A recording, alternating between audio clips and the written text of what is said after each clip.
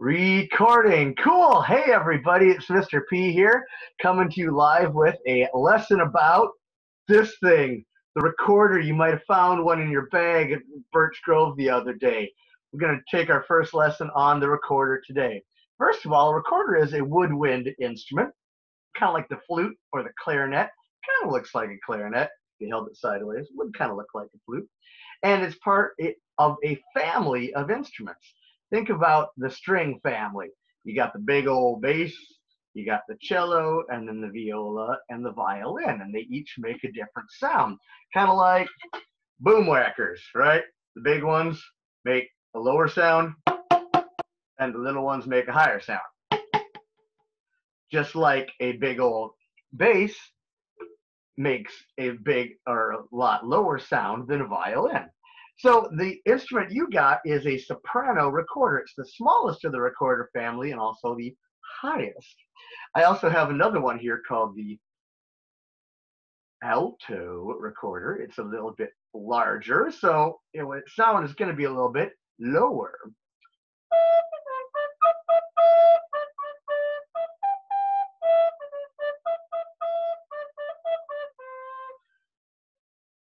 And I also have a tenor recorder, which is a little bit bigger than that. And of course, being a little bit bigger, its sound is a little bit lower.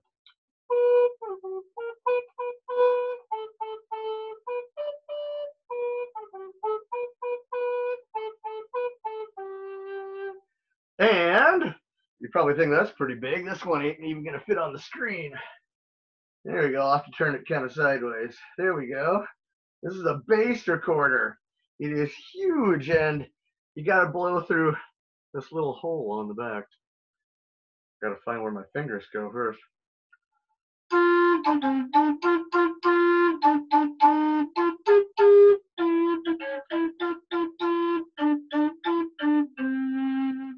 It's really cool, and as you can see, it's kind of got keys on it, little like a flute or a clarinet does. So that is a family of recorders. So guys, let's jump right in. Give me 1 second. I'm going to put up our rockin' recorder slideshow. There we go. Cool. Hopefully you can see our slideshow here. And I'll be moving around your screen every once in a while. So let's do this, huh? So as you guys know that I love two things in the world, music and video games. So every once in a while, we might throw a little Legend of Zelda in here. For example, in the Legend of Zelda, there is the Triforce, which is a cool symbol and big thing in the Legend of Zelda video game series. And it's kind of a triangle. You know, it's got 3 corners, kind of like our 3 rules about instruments. Whenever we have an instrument in our hand, whether we're in music class or sitting on your own couch, we want to make sure we follow our 3 rules. First of all, play when it's time, rest when it's time. Yes, there's a time to play and there's a time to rest. Probably when your little brother is napping is not a good time to play, right? When your mom says, I have a headache, not a good time to practice your recorder. Number 2, take care of our stuff. It's really cool that we got to take these home. So make sure that we take care of them. They don't belong to you. They don't belong to me. They belong to the school. And when we come back to school, you got to bring them back and we'll do some cool stuff with them then. And of course, rule number 3, don't just make sound, make music. And it's going to be taking a little bit of practice because if you haven't noticed, these things sound horrible if you play them the wrong way, right? We'll figure that out. That might take a little bit of practice. All right, let's unbox our recorder, shall we? You've seen those videos on YouTube where people open up stuff. Why? I want to open it up myself. Anyways, so in your bag from Birch Grove, you should have found a recorder. Yours probably looks like this, only yours probably looks more this colored, but kind of the light colored and the dark colored. Sorry, the cat is not included with your recorder. You should have also had a fingering chart. Now I'm going to teach you how to play a couple different notes like B and A today, but if you want to do some more work, your fingering chart is there to help you out with those notes. You should have gotten a piece of paper that kind of shows you how to hold the recorder. and which fingers go where on the recorder. Kind of almost looks like keyboard karate in a way. And you should have gotten a piece of paper that says tips for holding and playing the recorder. Well, let's take a little closer look at tips on holding and playing the recorder. So, holding the recorder, this is not how you want to do it, whether you have a horse or not. Step 1, place the recorder in your mouth between your lips. I bet you didn't even know that. Of course you knew that. Well, how else would you do it? I'm going to make myself just a little bit bigger here so I can, here we go, so you can see what I'm doing a little bit better. Place the recorder in your mouth between your lips. Don't bite it. You don't need your teeth. In fact, if you're an old grandpa and all your teeth fell out, you can still play the recorder. Don't put too much of the mouthpiece in your mouth. Don't eat it. Ow. Make sure your lips stay firm around the mouthpiece. And your recorder should slant down and out. So if I turn to the side, you wouldn't want your recorder sticking out like this. You wouldn't want your recorder going straight down because you don't want it going out to the side. You want it kind of going downhill, kind of like you're a little ant sliding down your recorder hill. Your left hand goes on the top. I know it's kind of weird because I'm right-handed. I'm used to doing things with my right hand. But your left hand goes on the top of the recorder. Your right hand is going to not do a whole lot right now. Once you get better and learn a lot of notes, your right hand's going to help out. But your right hand right now, you just kind of chill out at the bottom. Make sure it's not covering up any holes because it might mess it up. There is a hole on the back of your recorder. There it is right there. That hole usually gets covered up with your thumb. Which thumb? Your left thumb, because your left hand goes on top. Cover the back hole with your thumb and the top hole. There it is. The top hole with your pointer finger. So right now you should have your thumb covering the back hole and your pointer finger covering the front hole. This is called B. We'll talk about pitches in just a second. But you want to make sure to cover the holes completely because leaks cause squeaks. Here's what I mean. If you cover the holes completely and you blow nice and gently, you get a nice sound. But even if there's a tiny bit of air sneaking out,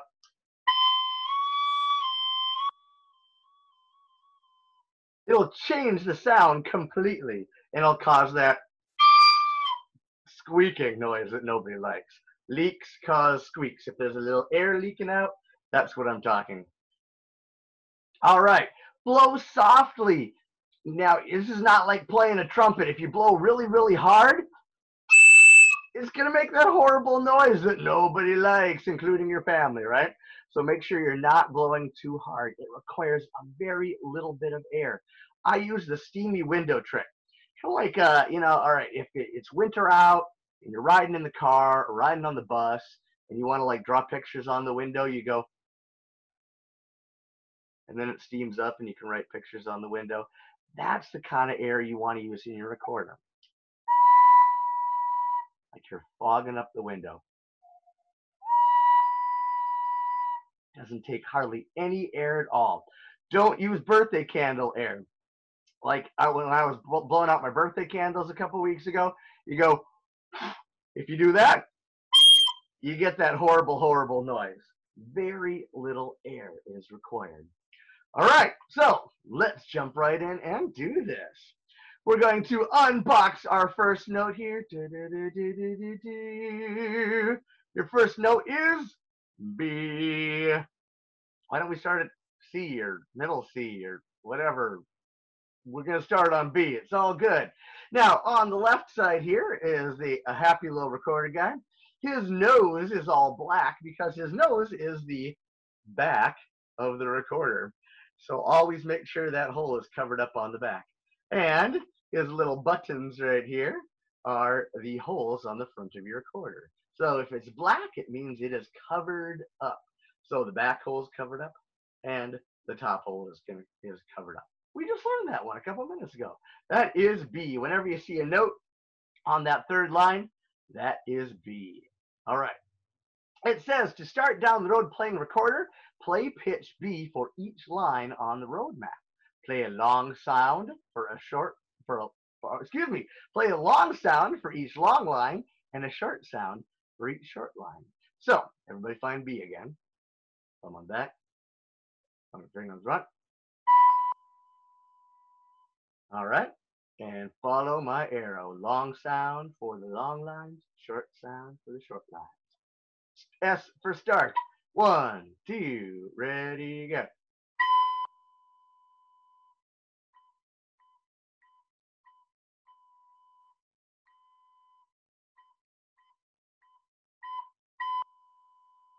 F for finish. Very nice. Next, we're going to clap each rhythm of the pattern below and then playing the patterns on B. So let's do that first. We're going to clap the top pattern. 1, 2, ready, go. Ta, ta, ta, ta, ta, ta. Rest. What's that note? Oh, that's right. Half rest. Cool. So now grab your recorder. Thumb on the back, top finger covering up the top hole. Now instead of just going, I want you to instead go like you're saying the number 2. Just do it very, very softly with a little bit of air. That makes a nice crisp sound instead of going. That makes a sound kind of like. Yeah, my cats are going to think that something is dying in here.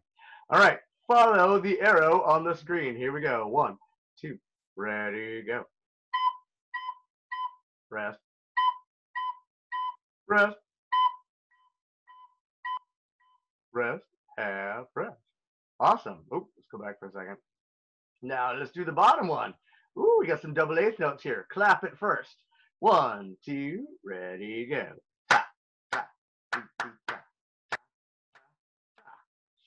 ta, ta. Rest, half rest. All right, that's a tricky one. We might have to try that one 2 times. Here we go. Thumb on the back. Top hole covered up. Make sure there's no air leaking out because leaks cause squeaks. Here we go. 1, 2. Oh, follow the arrow. 1, 2, ready, go. I'm going to pause for a second. Are you going, or are you going, make sure you get a nice soft 1, 2, ready, go. Rest, rest, half rest. Cool. All right, let's learn a new note. Meow, meow, meow, meow. So we learned B. Now we're going to learn A. We're just going to add one more finger to our recorder. So B is 1 finger, A is 2 fingers. All right. Step 1, clap each pattern of the rhythm of the pattern below. Then play the patterns on A. Let's do the top one. What is that note? Oh, that's right. It's a whole note. Whole notes get how many beats? A whole lot of nachos. 4 beats. 1, 2, ready, go. 1, 2, 3, 4.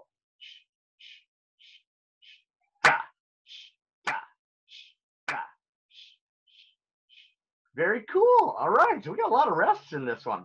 And we're going to have to hold that note for the first note for 4 beats because it's a whole note. All right, let's get ready to play A. Thumb on the back, finger on the front, and 2 fingers on the front. Here we go. 1. Oh, I'll follow along with the arrow. 1, 2, ready, go. Rest, rest, rest, rest, rest, rest, rest, rest, rest. So you see how A sounds a little bit different than B? Here's B. Here's A. Would you try that? Play a B. Now try an A. All right, cool. If it sounds a little squeaky, keep practicing. That's the only way you're going to get better. Bottom rhythm. 1, 2, ready, go. 1, 2, 3, 4. Da, da, da, da. All right, let's do it. Finger on the back. One finger on the front for B, 2 for A. Follow along. 1, 2, ready, go. Best, best. Oh, did you play? Here we go. Let's try it again. 1, 2, ready, go. Rest, rest, rest, rest, rest, rest, rest, rest. Cool. All right. We're going to practice playing each of these patterns in the boxes below. No, we're not going to do all of them at the same time. Let's do one of them. Would you play the red box? 1, 2, ready, go. You should have played B, B, B. Thumb on the back, top finger covering the top hole. One more time. 1, 2, ready, go. Awesome. Let's switch to A, A, A. Thumb on the back, top finger for B, 2 fingers for A. 1, 2, ready, go. One more time. 1, 2, ready, go. Cool. Now let's put them both together with a space in between. Imagine there's a little rest there. 1, 2, red, then blue. 1, 2, ready, go. Remember to add 2 fingers for A. Do it again. 1, 2, ready, go. Very cool.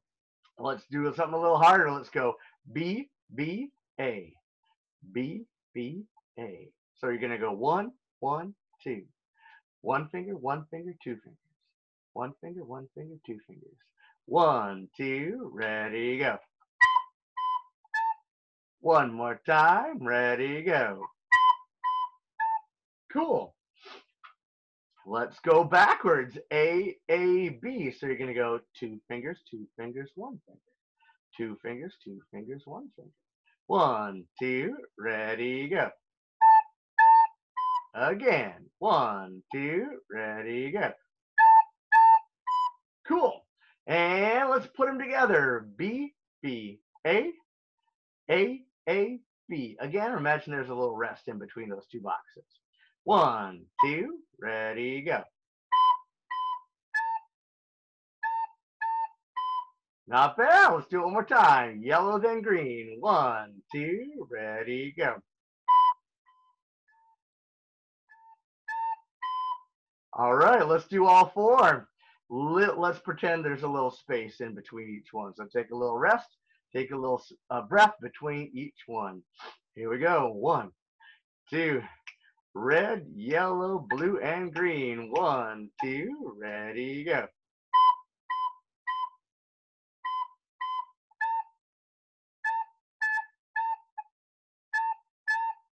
Very cool. Let's do it again. 1, 2, ready, go.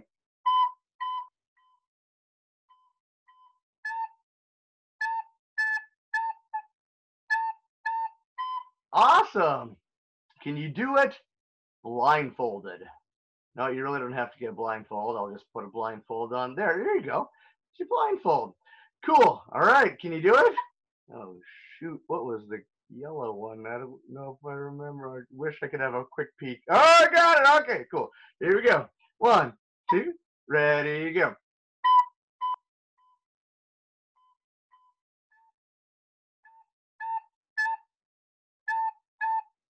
Did you get it? I'll let you peek one more second. All right, here we go. 1, 2, blindfolds on. 1, 2, ready, go.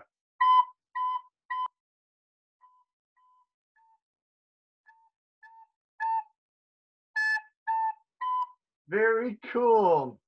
All right, guys, it is time for a song, but tell you what, I'm going to stop the video right there just in case you want to go back and watch something again. And when you are ready, click on the next video, which will be our song for the end of lesson 1. I'll see you in just a little bit. Thanks for watching, everybody.